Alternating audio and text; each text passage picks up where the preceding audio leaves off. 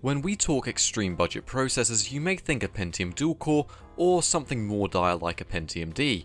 However, for the same price you can actually get something that's actually a lot better, with 2 cores and 4 threads, a stock speed of over 3 GHz and easy to find motherboards. Here we have the Core i3 550, which I got for £2, and in fact they still have some in stock while I record all this. It was released in Q2 of 2010 and it sold for around £100 or $117 upon release. It has 2 cores with 4 threads that come clocked in at 3.2 GHz, and it's of course based on the 32nm Clarkdale architecture, so is still very relevant today. It uses the LGA 1156 socket, which has some relatively cheap motherboards today, as long as you don't mind not being able to overclock on them. Nowadays it's very comparable to that of a simple Pentium G4 400 without hyperthreading, as in 3D Mark they scored pretty much the exact same score.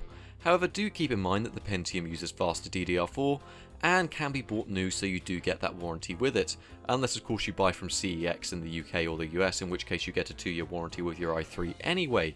However, in those very memory intensive situations that the DDR4 of the Pentium can help out with, things may go in the Pentium's favour. However, for real world gaming they should be fairly comparable. I struggled to find many real reviews of this online, however it featured a lot of higher priced pre-builts due to the fact its performance was comparable to that of i5s of the time, which many people opted for this i3 over it. In fact, it was able to beat out heavily overclocked Core 2 chips at a very nice price point, increasing the amount of people that wanted to convert their old Core 2 Duo systems or Pentium D chips, which were a little bit slow and wanted something with a better upgrade path. And this was really the call for those. However, if you were using a Pentium D back then, this thing was a huge step up and something they should have done a long time ago. We're going to be pairing it with 6GB of DDR3 RAM and the AMD Radeon R9 285, so we can see exactly how the CPU will perform, especially in those newer titles. So let's get on with some benchmarks. Up first we have CSGO, which ran at a buttery smooth 137 FPS average, and didn't really dip below this. The 1% lows down to 77 FPS and 0.1% lows of 49 FPS were pretty good, so stutter felt pretty much non-existent with this CPU, and it constantly stayed above that 60 FPS threshold for the majority of the gameplay. Definitely ideal in a competitive game like this where you don't want to drop those frames. Following this we have Dota 2, something people have asked me to start benchmarking, and it ran at a nice 93 FPS average while I was using the medium preset in 1080p.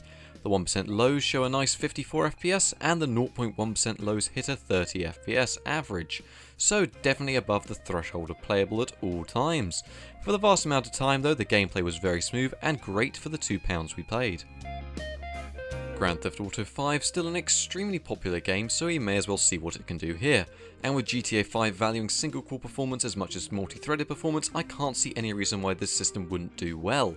So in 1080p with high settings we achieved a nice 46 FPS average, with 1% lows down to 31 FPS, and so far for the vast amount of time, the game looked great and ran great. With momentary dips we did hit around 26 FPS, which is shown in the 0.1% lows. Finally, we do have a AAA game by Bethesda, which is Fallout 4, and it ran with a great 55 FPS average, with 1% lows down to 30 FPS and 0.1% lows down to 21 FPS. But given the fact that even in heavy combat, the game does tend to slow down on even the best machines, it wasn't a bad experience at all. But this doesn't stop the game being an extremely playable experience on the processor, whether you're in towns or cities or just adventuring around the wastes. And a lot of people like to use their PC for recording and streaming nowadays. And as for x264 encoding, we have OBS with a 720p canvas, recording Half-Life 2 on the highest settings, and it gave us well over 60 FPS in game, and we were able to get a decent enough recording with the 3500 kilobit a second bitrate.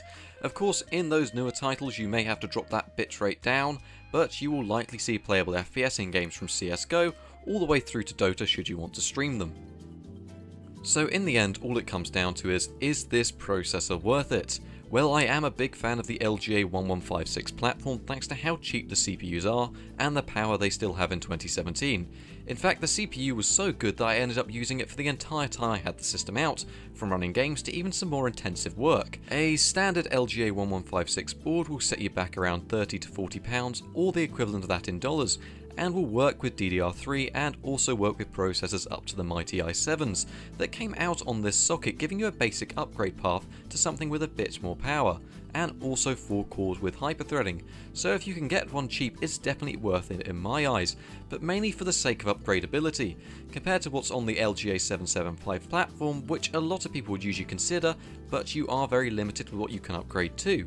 Thank you very much for watching, good night! And if you found this interesting, why not like and subscribe for more videos like it?